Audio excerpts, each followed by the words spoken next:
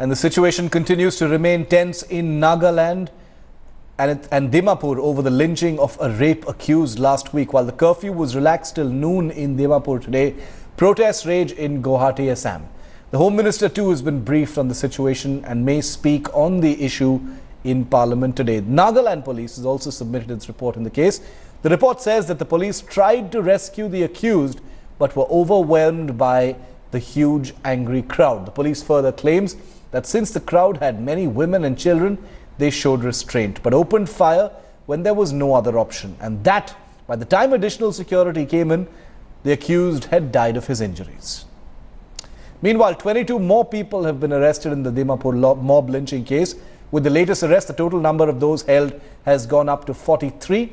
The Nagaland government has blocked the internet, social media and SMS for the next 48 hours. The situation in Nagaland is still limping back to normal, but to talk on different issues, we have with us a variety of section of people who would brief us on what does Nagaland and people of Nagaland think about the incident that has sent simmering headlines across the country. We have with us Bano Haralo, a social activist. Ma'am, give us an idea on what is the perspective of the people and what do they think about it now? I think the perspective of the people is that there's been outright condemnation on this crime, which is unprecedented in our state. And there is a deep sense of regret, horror, shock that has been expressed. While we still await that justice should be served on the rape case, we feel that it's really unfortunate that this lynching in this manner has taken place. But at the same time, we also want to know at which point and how did these two issues, one a social crime, rape, and one a political issue of the illegal immigrant issue, which has been raising emotional sentiments here.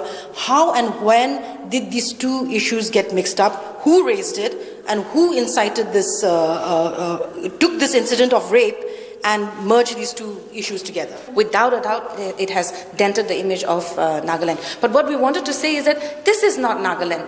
This is only a small pocket of incident that happened, a horrific incident that happened. But the world is now looking at us, vilifying us as complete villains, complete barbarians. And we want to let the world also know that this is not true. We condemn it. Reality that not only the government of Assam, Nagaland and other northeast states realize, but also the government of India realizes and takes immediate steps to ensure that the people of northeast feel safe, at least in their own country. With camera person Lalit Joshi, this is Manogya Loiwal in Dimapur, Nagaland for Headlines Today.